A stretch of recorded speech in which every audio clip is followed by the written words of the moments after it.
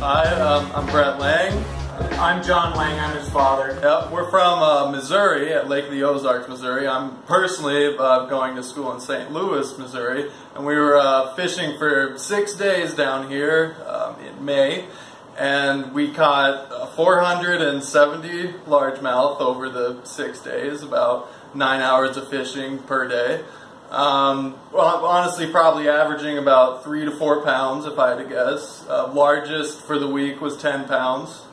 Got today. Yep, got today. The best lure we used was the Senko.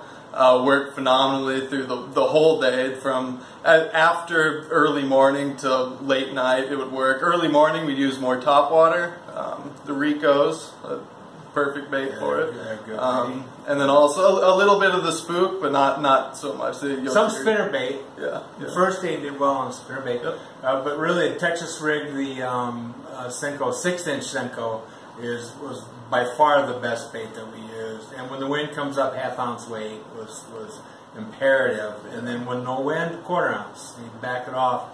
But the Senko was the deal, and our guide is Martin Lopez, and he's awesome. He's my friend. He's a great guy. So we had a great trip. This is my 6th. It's his first, and we're coming back. Oh yeah. So it's good. It was awesome today. We had a 110 fish day today. Yeah. So that's good.